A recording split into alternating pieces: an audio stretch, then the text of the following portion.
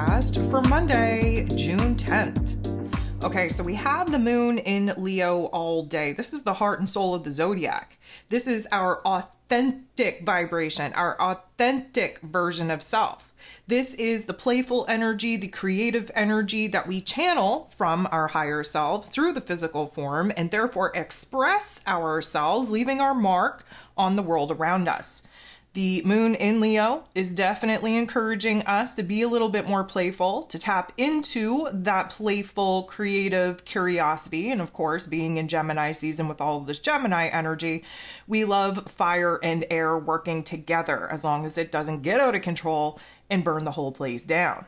This is going to definitely bring a spark, a fire, a flame to our inner realm, really pushing the mental plane to really think very carefully, very thoroughly of what it is that we could do differently, where it is that we can expand, where it is that we could definitely share this new version of self, this new mood, this new attitude, this new want, need, and desire with the world around us. So we definitely have a lot of heart activations taking place here today. If you need to go back and listen to the ascension forecast for the week to understand where this energy is going to manifest in the physical form, I'm definitely going to recommend you do that.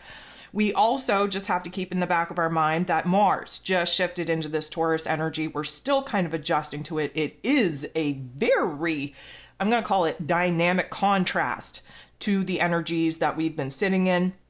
The restlessness, the ants in our pants definitely subsiding a little bit, which is going to increase the amount of pressure on the headspace. There's a lot of windows open in the headspace. We're rapidly processing different options, different variables, different perspectives.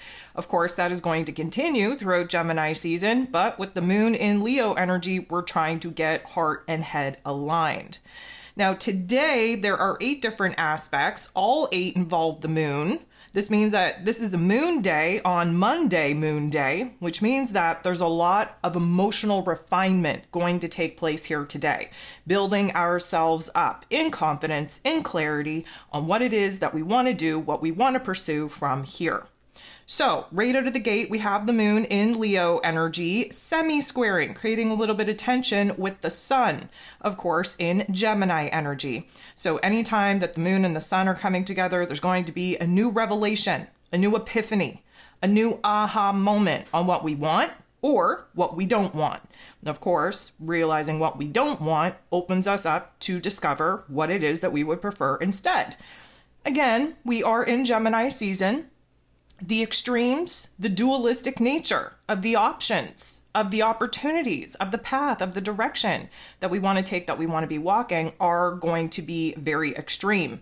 And so this is like the ebb and flow, the back and forth, the up and down that we have to go through in order to find that sweet spot. So, of course, a semi-square is a little bit of tension, a little bit of conflict. Our heart wants something that our head hasn't really decided upon as of yet.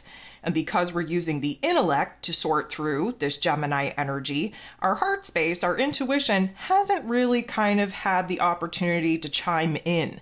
This is going to be a different mood, different attitude in order for us to realize what our heart wants that our head hasn't actually caught up to as of yet.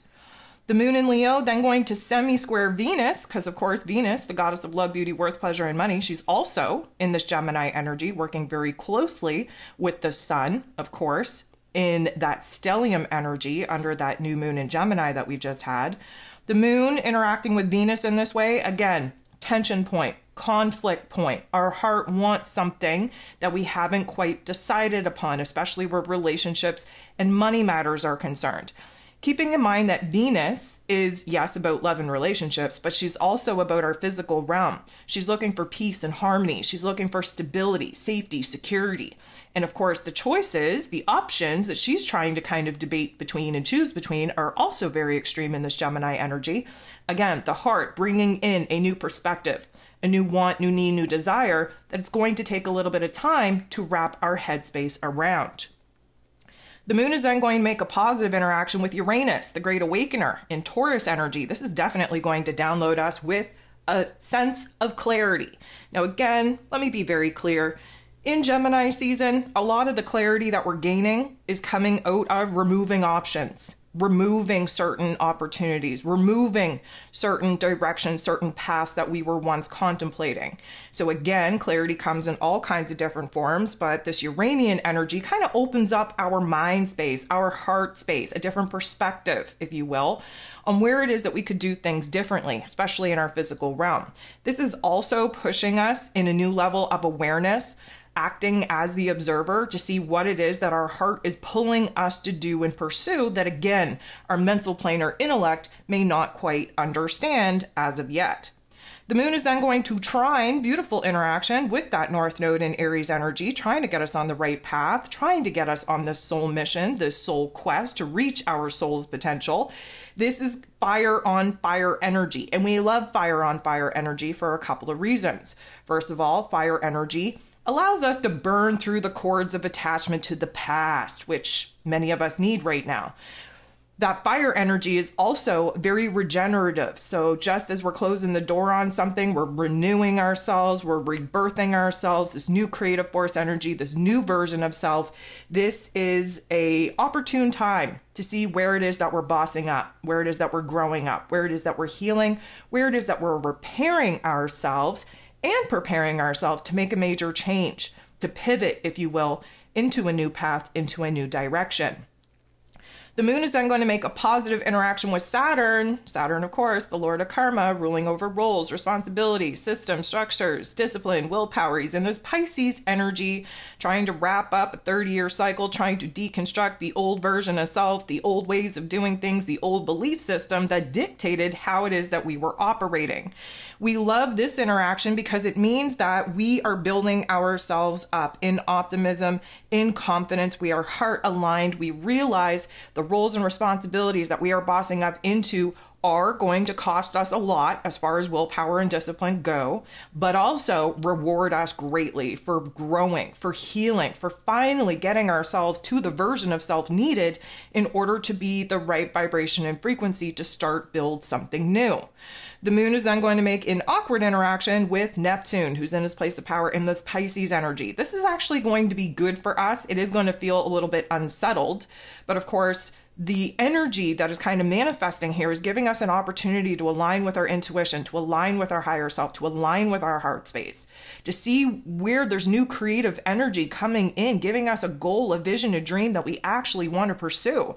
This is a renewal in our soul, in our spirit, a reassurance that we have to listen to our heart space and really incorporate our intuition in our decision making, especially here in Gemini season where it's all about the intellect. And this particular energy is just kind of, I'm going to say, validating and confirming to us that there is something that may not make a whole lot of logical, practical sense to us. And again, intellect from the Gemini energy, but our heart, our soul, our higher selves, our intuition just knows that a certain path, a certain decision, a certain choice point is 100% for us to make and to take at this particular juncture. The moon is then going to make a positive interaction with Jupiter, the planet of growth, expansion, beliefs, abundance, and blessings. Now in this Gemini energy, really putting a lot of pressure on us to expand our thoughts, to expand on our ideas, to really open up our mind, to see different choice points, different options, different opportunities, to learn something new, to really throw ourselves into new topics and themes, to actually push ourselves outside of the comfort zone and explore new territory. So of course, this is a positive interaction. This is going to do wonders to really turn the volume all the way up on all the good feels. We're feeling optimistic. We're feeling like we could accomplish anything. We're feeling confident that what we have our eyes set on, our sights set on, should I say, that this is absolutely achievable, that it's obtainable, that it's something that we're being called to do and called to pursue. The moon then sextiles, beautiful interaction with Mercury. Mercury rules over Gemini season. He's in his rulership in Gemini energy. The moon is our heart space. Mercury is our head space, and they're getting along. They're on the same page. They're really kind of, I'm going to say, playing off of each other in order for us to tap into a new vision, new goal, new dream. This is creative life force energy, really taking over, pushing us in our realest, most authentic version of self, and therefore aligning with the path that is going to lead us to our soul's greatest potential. So our heart and our head, they're working together, especially with coming up with creative solutions on resolving some of the issues that we are currently facing. But even more than that, it can open up the lines of communication that have been a little bit fuzzy as of late. And of course, if you find yourself in a situation where communication, conversations have to be had, they're going to be very heartfelt. They're also going to be a little bit extra, a little bit over dramatic, if I do say so myself, just because, again, the moon in this Leo energy, we want attention. We want to step out. We want to be seen. We want to be heard. And especially if we're being real and raw and authentic with aligning with our emotions, aligning with our heart space, and we have some things to get off our chest, you best believe it is going to be very heartfelt, very moving. Nonetheless, we are in for a day of really seeing a different perspective. And again, I'm going to encourage you to listen to the ascension forecast for this week because we are approaching the pivot point where we're coming out of focusing on the not so nice thoughts and ideas and problems and issues. And we're starting to problem solve. Again, getting heart aligned and trying to get the heart and the head on the same page.